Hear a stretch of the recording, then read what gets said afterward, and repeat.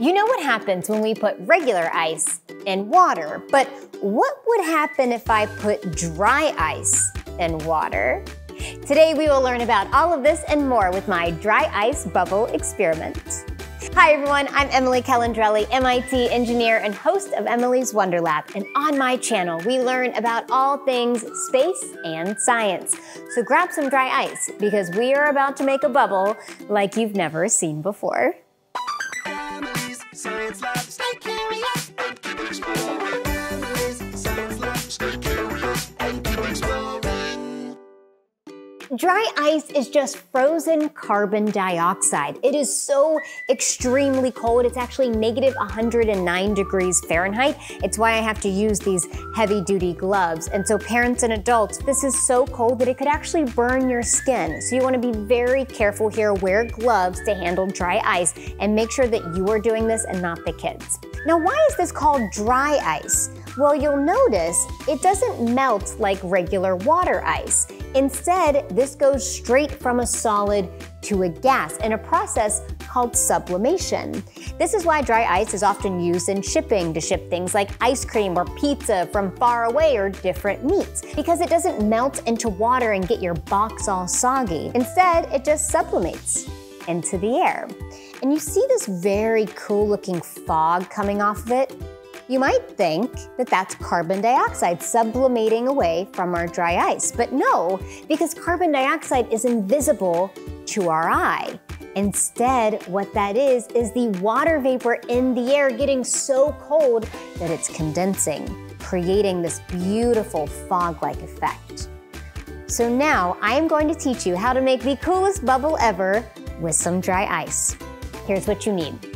So we are going to have a bowl with our soapy solution. And for our soapy solution, we are going to use 1 cup of water with 1 tablespoon of dish soap. And gently stir that up.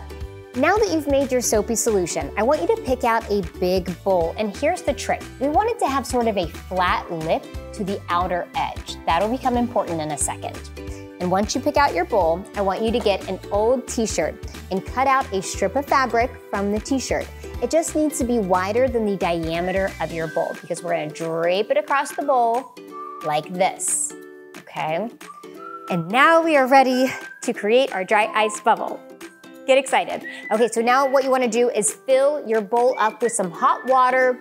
We want it to mostly cover our dry ice, so we're gonna go maybe a third of the way up the bowl. Now, get your strip of fabric and we're going to dunk it in our soapy solution. You just want to get it really soapy and sudsy. Just make sure it's completely wet with your soapy sudsy solution. Now, put on your heavy-duty gloves and place your dry ice in your warm water. What do you think will happen? You ready for this? 3, 2, 1. Look at it sublimating. By heating this up, we are just really expediting that sublimation process. So you can see all of that water vapor in the air condensing and rolling out the side of our bowl. Why is it falling down? Well, because carbon dioxide is denser than air. It is mixing with that water vapor and they're all falling down to the surface.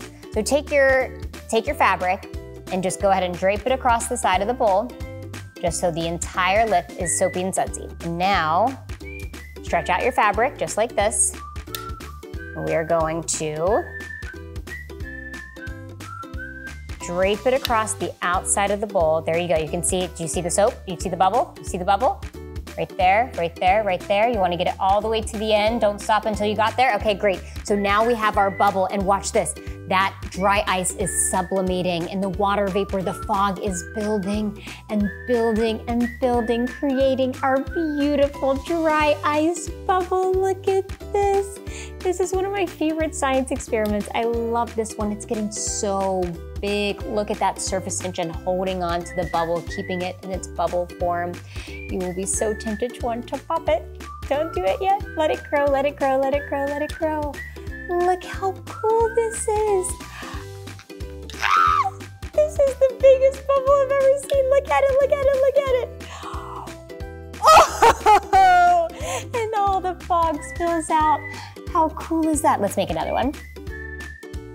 and I find it to be easier to sort of just move the other side of the fabric, keeping one of your hands mostly in the same spot, because this part is a little tricky.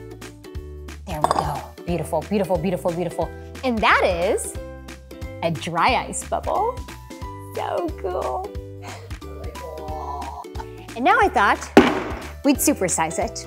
So let's go ahead and see if we can make this bucket work. I'm going to throw water in here first. All right, we are preparing the outside of our bucket here. Now we're going to put our dry ice in. Get ready for sublimation. 3, 2, 1. Woo! Whoa, we're using a lot at once. Oh my gosh. Parents and adults, make sure that you are doing this in a well-ventilated area. Open up the windows and make sure you have some airflow going in there. Oh, here we go. Look at this, look at this, look at this, look at this, look at this, look at this. Oh my goodness, what? Okay, okay, okay, okay. Ah! I think I screamed it away. Okay, let's do that again. This is a fun experiment to see how big of a dry ice bubble you can make. Whoa, look, look, look, look, look. Nobody breathe, nobody move. It's growing so fast. Thanks for making dry ice bubbles with me. If you like this one, be sure to check out my best-selling Stay Curious and Keep Exploring book series for 99 more science experiments. I'm Emily Calandrelli. Subscribe for all things space and science. And remember, stay curious and keep exploring. I'll see you next time. Step to the glove. Emily's Science Lab.